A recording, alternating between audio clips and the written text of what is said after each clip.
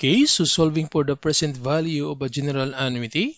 So this is the formula in finding the present value of a general annuity. So P, that's the periodic payment. J, that's the interest rate per periods.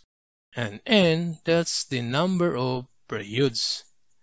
So we have this given. So Mrs. Ocampo would like to buy a television set, payable monthly for 9 months. So starting at the end of the month, then how much is the cost of the TV set if her monthly payment is 3,200 and the interest is 7% compounded semi-annually? Now, since the payment interval is monthly and the compounding period, the 7% compounded semi-annually, so therefore this problem is a general annuity. So we need to convert this 7% compounded semi-annually to the interest rate compounded monthly. So from the problem, these are the given. So the periodic payment, that's 3,200. Then the payment interval, that's M sub 1. So monthly payment, so therefore 12 times in a year. Then the rate, that's 7%. Then convert this to decimal, that's 0.07. Then the compounding period, so that's M sub 2.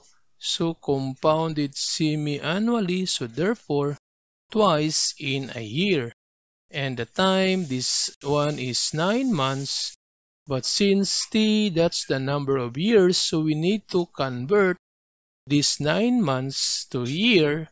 So that's 9 divided by 12, and that's 0.75.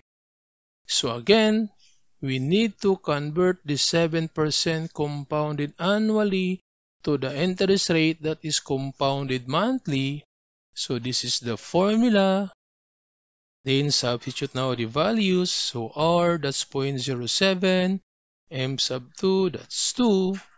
Then M sub 2 over M sub 1, so 2 over 12. Then minus 1. Then to solve for J, so this one plus 0.07 divided by 2.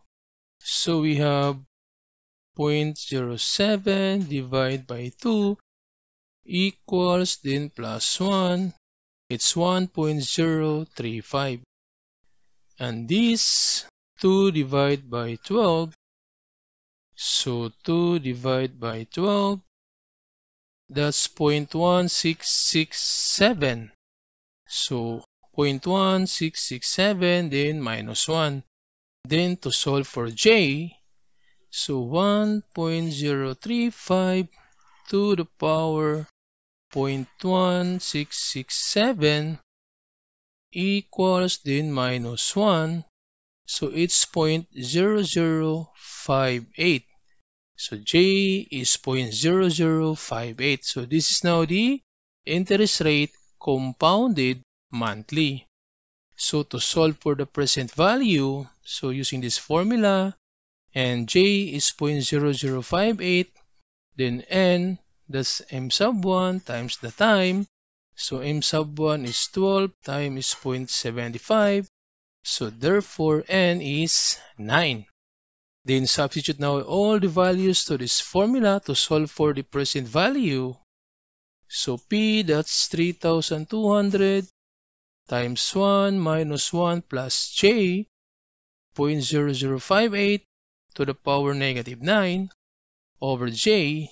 So therefore, the present value, so we have 1 minus 1.0058 to the power negative 9, then equals, then divide by 0.0058 equals, then times 3,200.